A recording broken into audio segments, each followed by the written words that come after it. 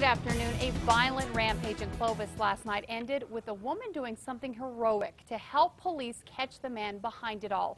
Police say that man raped a woman in her yard, then killed her friend and took two other women hostage at gunpoint.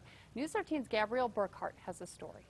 Clovis police were called just before 7 last night after a woman says she was approached by 31-year-old Jimmy Reagan demanding money. Police say when she didn't give him any money, he raped her at gunpoint.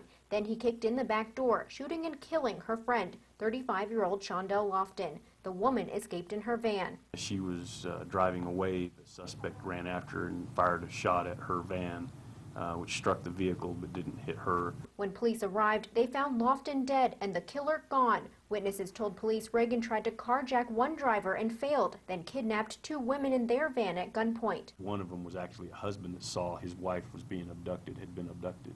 Deputies caught up with Reagan and said he pointed a gun at police during the chase. Police say along the way, Reagan stopped at least two people's homes, holding a hostage at gunpoint, trying to break in.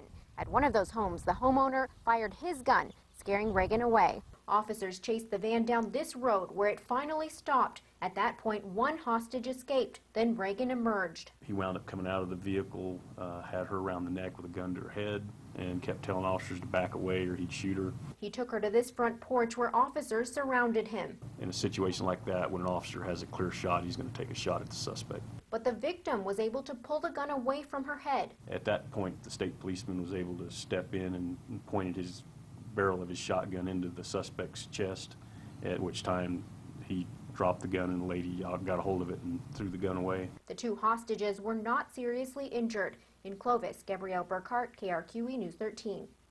Police say Reagan admitted to everything. He is charged with murder for starters. Police are investigating to see if all the victims in the case were random and to see if Reagan was drunk or high during the rampage.